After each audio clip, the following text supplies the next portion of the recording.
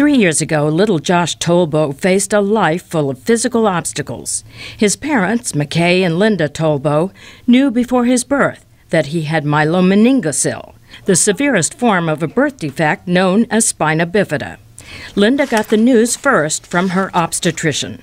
She sat there with me and she told me that he had what's called spina bifida, bilateral club feet, and hydrocephalus. The condition is typically diagnosed during pregnancy, either by ultrasound or some other form of advanced testing.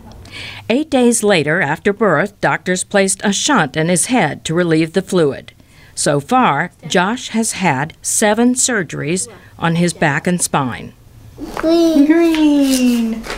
Josh is now 3 years old and gets around in a red walker.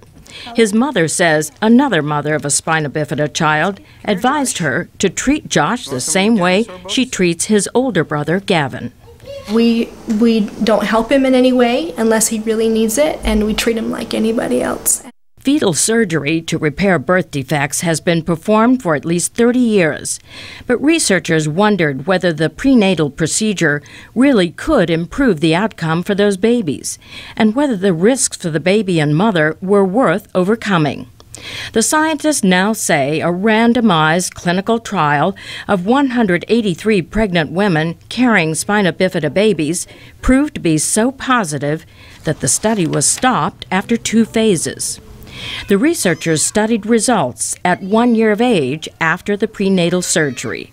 Fewer babies undergoing surgery in the womb had need for a shunt compared to those who waited for surgery after birth. At 30 months, there was improvement in mental development and motor function. Dr. Catherine Spong of the National Institute of Child Health and Human Development says more of the children in the prenatal study could walk without braces or orthotics than those who underwent surgery after birth. In the prenatal surgery group, 40% of the babies were able to walk independently compared to only about 21% in the postnatal surgery group. Dr. Spong says at least 1/3 of the prenatal surgical patients no longer had what's called hindbrain herniation, in which the base of the brain is pulled into the spinal cord. You were able to replace the spinal cord and allow a more normal development of the baby's brain. While these conclusions sound so optimistic, the doctors say there still are important issues to consider, especially since a majority of these babies were born prematurely.